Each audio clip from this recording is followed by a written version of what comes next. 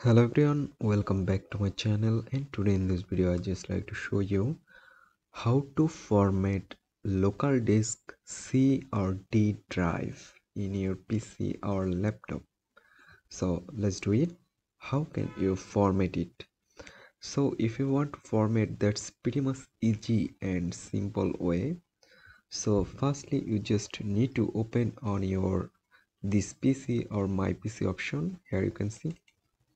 So open on this, and then you can find here local disk C or local disk D or lot of disk you can find here.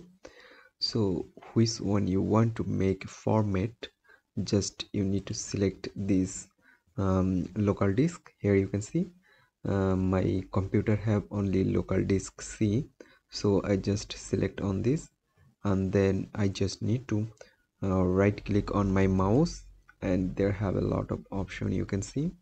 Now you need to select, there have an option you can see format, just select on this format, and then you need to confirm it. Here you can see, just select on this and then confirm it. Then your local disk C or D drive already start formatting. I don't show you that because I don't want to format this local disk on my local disk. So if you want, just click on this format. So I hope you can understand, and I hope guys this video can help you. Don't forget to like and subscribe my channel.